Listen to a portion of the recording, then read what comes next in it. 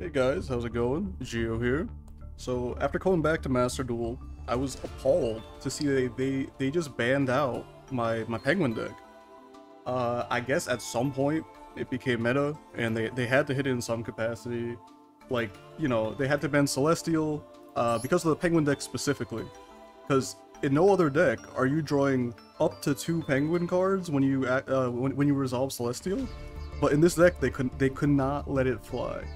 So this is a travesty. They completely butchered this deck, but it did already have some shortcomings. Like, you could only really play one Great Emperor Penguin because the adventure cards locked out your normal summons. And this was only ever really live when you could do the classic Brave Squire combo that, you know, dominated most of 2021 Yu-Gi-Oh! But luckily, I found a solution. Now, with the Runick cards in the game, they weren't when I was first playing it. I guess no one thought to try this out for some reason, because Penguin's already broken. Why wouldn't you think of putting this together? Anyway, Runick Penguin. So this is amazing because you can play 3 Penguins, because prior you needed to add them off of Royal Penguin Garden, right? To reduce its level, but now you can just normal summon over a Runick card, and then when you do that, like you're also freeing up your extra deck slot, so you can activate another Runick card to maybe draw off a fountain. It really is just a match made in heaven. So let's go over the list a little bit. I mean, I know, again, most of this is standard.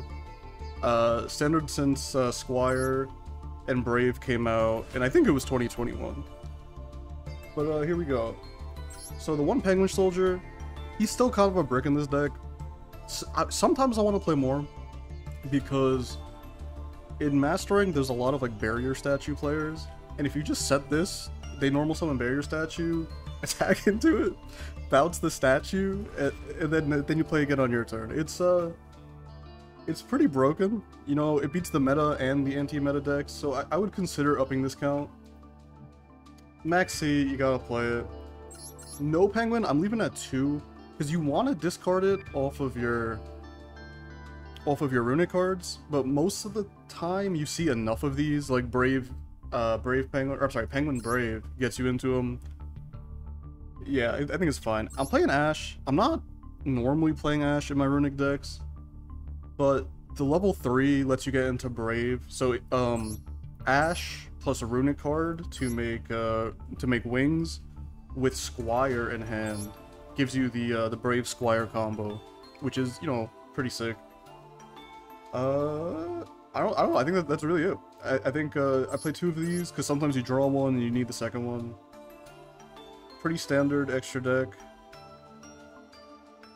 Yeah, I don't know. Penguins has been target banned, but you cannot keep down a good Penguin player. So I figured that maybe not everybody was around the 2021, and it might be useful to show what a standard Penguin hand looks like. So this is from a real game I played the other day, I guess. Pretty normal hand. I drew one of the Garnets, but it's fine.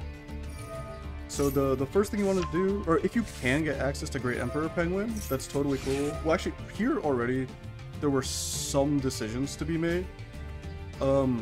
With this, you could also add Squire to hand, and then make wings with one of these, and then normal summon, make Brave Penguin, set a card, and then activate Squire from hand. But I see that I have very strong Runick access here. I'm gonna draw at least 3 cards. So I'm feeling pretty good about drawing into what I have to see what I can do later, and starting with Penguin, because it's still a strong... I'm sorry, with Great Emperor Penguin, because it's a strong combo starter regardless. He has Maxi, I have the Ash Blossom.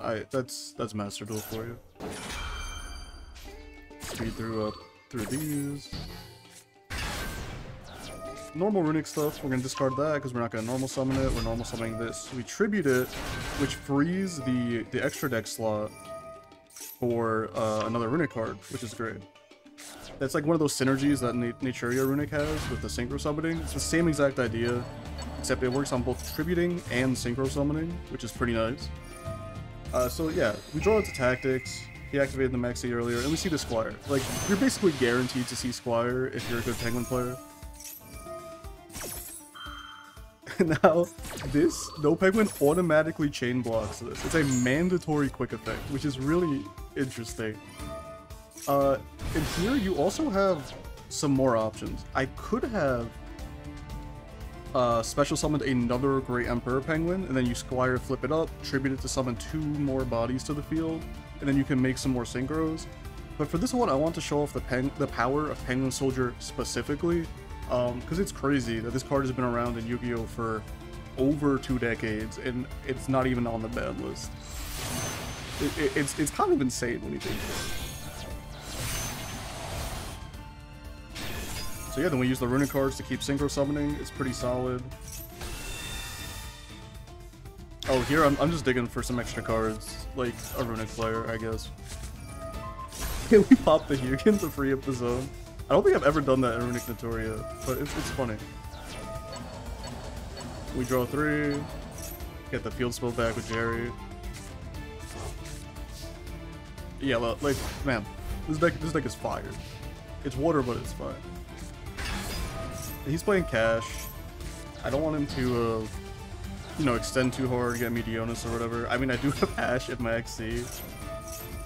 But my Penguin cards are valuable. Okay, so here we see Brave activate, which flips Penguin Soldier, which mandatory quick effects brings back No Penguin, which banishes his 2 monsters. And it basically just wins the game by itself. It's kind of ridiculous. Everything else here is just, you know, a formality. Still have Barone. We still have Barone live. Yeah, this deck's sick. The combos are sick. Yeah, give it a try. Have a great one.